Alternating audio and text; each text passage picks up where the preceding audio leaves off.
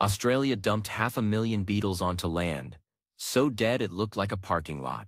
6 months later, the dirt was breathing again. Water was soaking in instead of running off.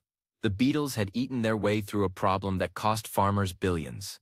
Sounds impossible, until you realize what actually kills farmland in the first place. Keep watching and find out. Picture this. You're a farmer in rural Australia. It's 1960. You look out at your paddock, and instead of grass, you see a carpet. But not the good kind. Stinking, steaming carpet of cow manure. Everywhere. Your cattle are walking on it. It's piling up. The grass underneath is suffocating. The smell. Let's just say you've stopped inviting people over. And here's the kicker. You can't fix it. You wait for it to break down naturally. But it just sits there. Weeks turn into months. The paddies dry out and form a crusty seal over the soil. Rain hits them and runs straight off, taking your topsoil with it. Meanwhile, the grass your cattle actually need to eat is dying underneath this fecal fortress you never asked for. Welcome to Australia's dung crisis.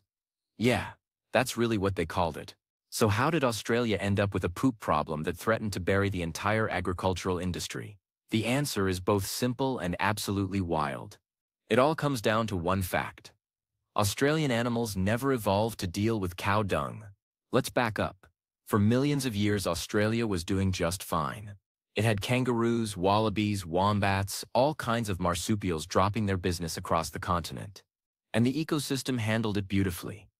Native dung beetles evolved over millennia, would swoop in, roll up those marsupial pellets, bury them underground, and boom, fertilizer.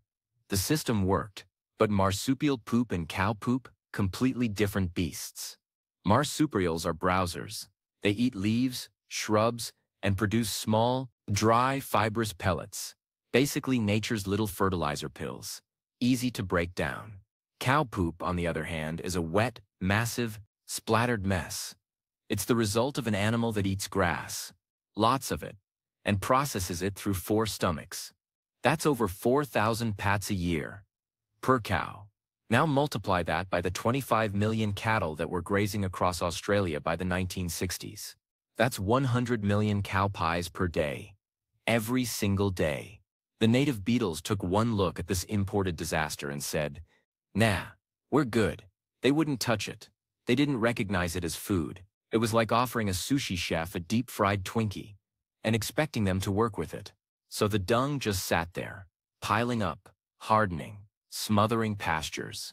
At one point, scientists estimated that cow dung was covering and ruining nearly 6 million acres of Australian pasture land every single year. 6 million acres. That's roughly the size of Vermont. Just gone. Unusable. Buried under crap. But wait, it gets worse. Because the dung wasn't just suffocating the grass. It was also creating a 5-star resort for the most annoying creature on Earth. The bushfly. These things bred in the dung by the billions. And I mean billions. At peak infestation, there were so many bushflies in rural Australia that people developed something called the Aussie salute. That's the constant hand-waving motion in front of your face just to keep flies out of your eyes, nose, and mouth. Tourists thought it was charming. Australians thought it was hell. The flies didn't just annoy people. They spread disease to livestock. They contaminated food. They made outdoor life unbearable. And they kept multiplying because, surprise, cow dung is the perfect breeding ground for them. Each pat could produce thousands of flies.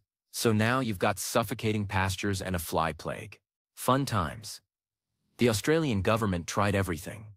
Chemicals, burning the dung, scraping it off, encouraging birds to eat the flies. Nothing worked. Chemicals were expensive and poisoned the environment. Burning released carbon and didn't solve the underlying issue. Birds couldn't keep up. By the mid-1960s, Australia was staring down an agricultural catastrophe. Farmers were losing grazing land at an alarming rate. The economics were brutal. Less grass meant fewer cattle. Fewer cattle meant less beef and dairy. The entire industry was at risk. Some estimates put the economic damage in the billions over the following decades if nothing changed. Enter Dr. George Bornemissa, a Hungarian-born entomologist who'd survived World War II and made his way to Australia to study insects. In 1965, he looked at the dung problem and had a thought so simple it was almost insulting. Why not just import the beetles that evolved to eat cow dung? The rest of the world didn't have this problem. Europe, Africa, Asia, all these places had cattle for thousands of years. And all those places had dung beetles that co-evolved with cattle. They ate cow dung like it was a Michelin star meal. Different species for different climates, different dung consistencies, different seasons. Nature had already solved this problem everywhere except Australia. Bornemissa pitched the idea to the Australian government. At first, they were skeptical. Import foreign beetles? What if they become invasive? What if they disrupt native ecosystems? What if this is just a ridiculous waste of money? But the alternative was doing nothing. And doing nothing meant watching millions of acres turn into biological dead zones. So in 1967, the Australian Dung Beetle Project officially launched. And it became one of the most ambitious ecological engineering projects in history. Here's how it worked. Scientists traveled the world. They went to Africa, Southern Europe, and Asia. They collected different species of dung beetles from regions with climates similar to various parts of Australia. Each beetle species had its own niche. Some preferred wet dung, others liked it dry. Some worked in summer, others in winter. Some buried dung deep, others shallow. The goal was to create a dream team of beetles that could handle cow dung year-round, across all of Australia's diverse climates, from tropical Queensland to temperate Victoria, from the hot, dry interior to the cooler southern coasts. They didn't just grab random beetles and toss them onto farms. Oh no. Every species was quarantined, studied, tested for parasites and diseases, and carefully screened to make sure they wouldn't harm native species. This was science, not a gamble. Each beetle had to prove it could survive Australian conditions, reproduce successfully, and actually do the job it was brought in for. Between 1968 and 1984, Australia imported and released 55 different species of dung beetles. Some failed. The climate didn't suit them, or they couldn't compete with other insects, or they just didn't take to the new environment. But many did, and the ones that thrived changed everything. Let's talk about what dung beetles actually do. Because it's not just about eating poop, it's about what happens to the soil when they do it. A dung beetle lands on a fresh cow pat. Then, it gets to work. Some species are tunnelers. They dig vertical shafts directly underneath the dung, pulling chunks of it down into underground chambers. Others are rollers. They carve out a piece, roll it into a ball, sometimes several times their body weight, and roll it away to bury it elsewhere. There are also dwellers, beetles that just live in the dung pat itself and lay eggs there. But here's the magic. When beetles bury dung, they're not just cleaning up the surface. They're performing soil surgery. Each tunnel they dig aerates the soil. It's like poking holes in compacted dirt, letting oxygen, water, and nutrients penetrate deeper. The buried dung becomes fertilizer, but not on the surface where it's useless. It's underground, exactly where plant roots need it. Studies have shown that a single cow pat processed by dung beetles can improve soil structure, increase microbial activity, boost nitrogen levels, and improve water infiltration by up to 50%. 50%. That's the difference between water running off and causing erosion versus soaking in and feeding your crops. And it gets better.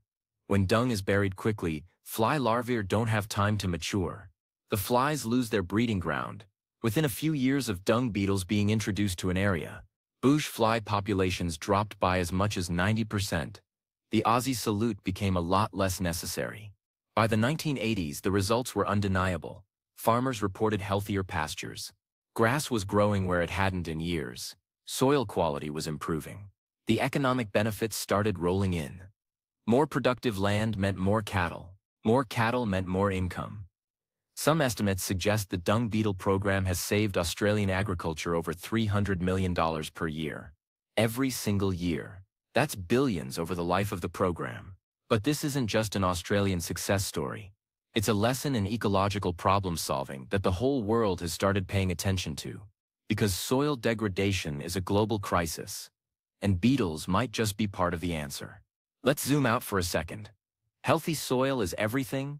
It's the foundation of agriculture, food security, and entire ecosystems. But modern farming practices have been absolutely brutal on soil. Tilling, monocultures, overgrazing, chemical fertilizers, pesticides. All of it strips away organic matter, kills microbes, compacts the earth, and turns living soil into lifeless dirt. The United Nations estimates that we're losing 24 billion tons of fertile soil every year due to erosion and degradation. That's 3.4 tons per person on Earth, every year.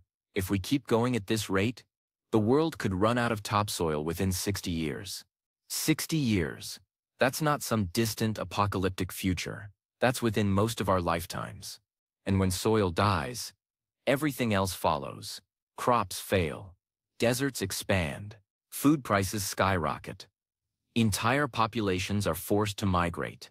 It's not dramatic to say that soil health is a matter of survival. So what does Australia's beetle experiment teach us?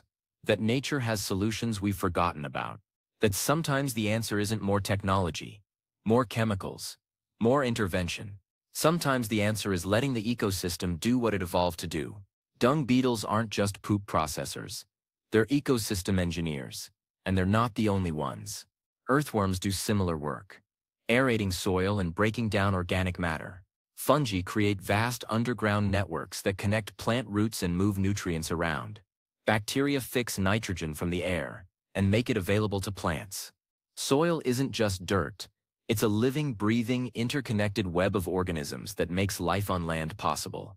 But we've been treating it like an inert growing medium, like hydroponic substrate, something to dump chemicals on and extract food from. That mindset has brought us to the edge of disaster. Australia's dung beetle program flipped the script. Instead of fighting nature, they worked with it. Instead of trying to engineer a chemical solution or develop some high-tech fix, they asked a simpler question. How did the rest of the world handle this? And then they just borrowed the answer. The success of the program has inspired similar efforts around the globe. New Zealand faced a similar dung crisis and launched their own beetle importation program in the 1980s. It worked. Pasture productivity increased. Fly populations dropped. Farmers saved money. In the United States, native dung beetles exist, but many struggle with the sheer volume of waste from industrial cattle operations. Some states have started studying whether introducing more efficient beetle species could reduce the environmental impact of feedlots and pastures. In parts of Africa where overgrazing and soil degradation threaten food security, researchers are looking at ways to boost native dung beetle populations to restore degraded land. It's not just about beetles eating dung. It's about restoring the biological processes that keep soil alive. And this brings us to a bigger idea. Regenerative agriculture. It's a movement that's gaining traction worldwide, and it's built on principles that look a lot like Australia's beetle solution. Work with nature, not against it. Restore ecosystems. Don't deplete them. Focus on soil health as the foundation of everything. Regenerative farms use cover crops to protect soil. They rotate livestock to prevent overgrazing. They minimize tilling to preserve soil structure. They avoid synthetic fertilizers and pesticides that kill beneficial organisms. And they actively encourage biodiversity, both above and below ground. The results speak for themselves.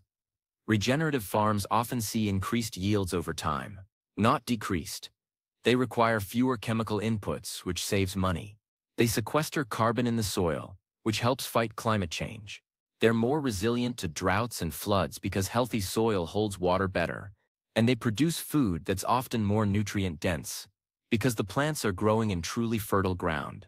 Australia's beetles are a small-scale example of what regenerative thinking can achieve. But the implications are massive. If beetles can bring dead soil back to life, what else can we restore? There's a term for this: ecological restoration.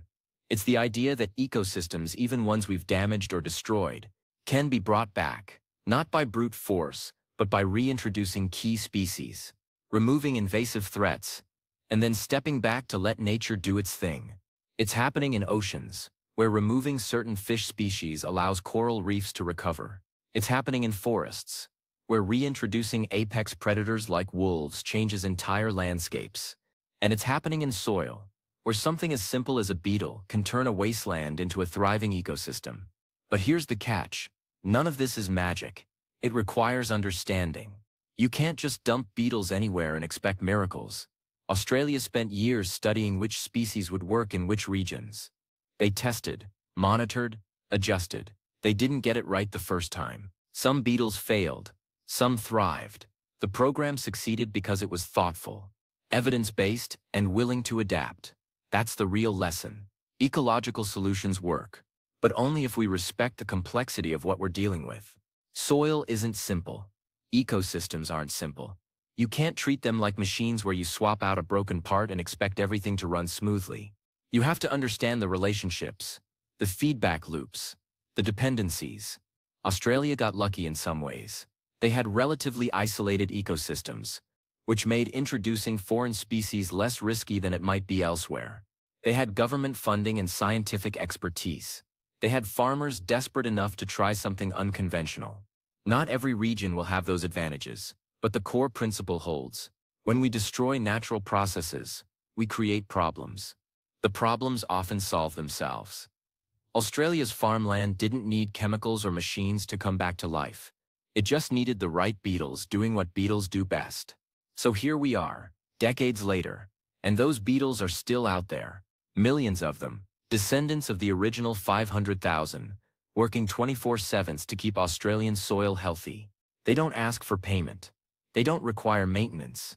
They just do their thing, generation after generation, keeping the ecosystem balanced. And that dead farmland from the 1960s, it's alive again. Grass is growing, cattle are grazing, soil is breathing, all because someone had the sense to look at nature's solution instead of trying to engineer a human one from scratch. It's not a silver bullet for all soil problems. Industrial agriculture, deforestation, those are massive challenges that require systemic change. But Australia's beetle experiment proves something important. Nature can heal if we give it the tools and get out of the way. The soil came back to life. Not through chemistry or technology, but through 500,000 beetles doing what evolution designed them for. Sometimes the best solutions are the ones that were there all along. We just have to be smart enough to use them.